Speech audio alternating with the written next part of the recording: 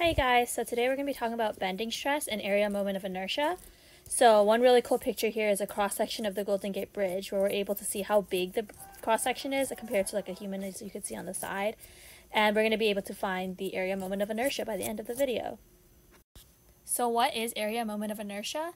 So the definition of area moment of inertia is the beam's ability to reflect deflection or bending over a cross-sectional area. So basically at its very core, it's resistance to bending.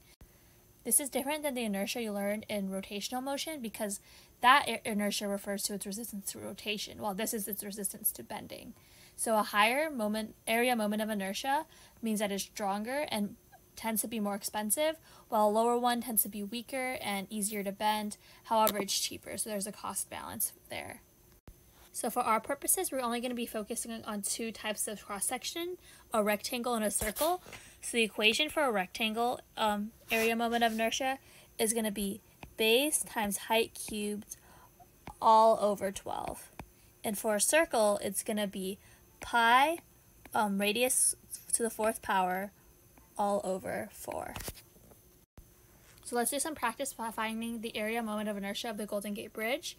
So the radius of the Golden Gate Bridge is 0.462 meters, which is pretty big if you think about it. That means the entire diameter of the Golden Gate Bridge is about a meter stick. So let's write down our equation for a circular moment area of inertia, which is I equals pi r to the fourth all over 4. And all we have to do is substitute that in. So I'm going to substitute in 0.462 to the fourth all over 4. So I end up getting that my area moment of inertia is 0.0358 meters to the fourth power.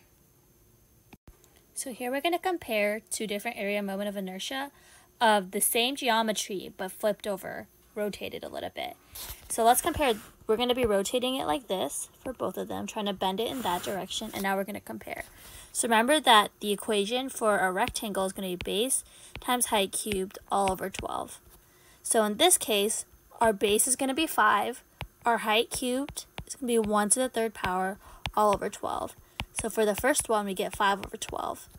For the second one, we get that our base is going to be 1, our height is 5, and 5 cubed all over 12. So we get it's going to be 125 over 12. So this is pretty crazy because even though it has the same geometry, so it costs the same amount of materials, I get a 5 times increase from putting it in this orientation. So as engineers, we want to be really smart in how we orient things, because even though we have the same object that costs the same, by orienting things in different ways, we could get things that are much stronger. So now we're going to talk about bending stress. So bending stress is going to define the stresses within a cross-section of the beam.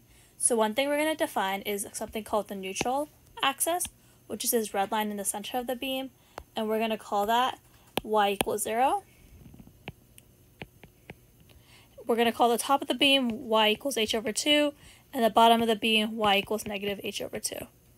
So things to note, when you're bending a beam, half of the beam will be in tension, which is the top half, and it's going to be labeled by a positive bending stress, and the bottom of the beam will be in compression, which is shown by the negative sign.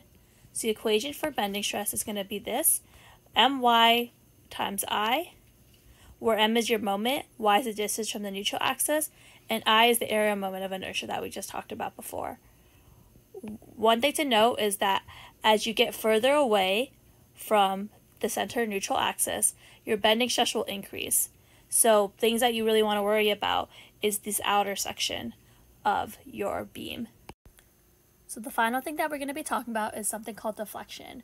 Deflection is the downward displacement of the beam as it is loaded against its tip. So the equation for this is going to be delta x is equal to fx squared all over 6 ei, where e is going to be your Young's modulus, times 3l minus x. So that means at the tip, which will have the maximum deflection, we could plug in L for that, and we're going to get FL cubed over 3EI. So this is the maximum deflection of our beam.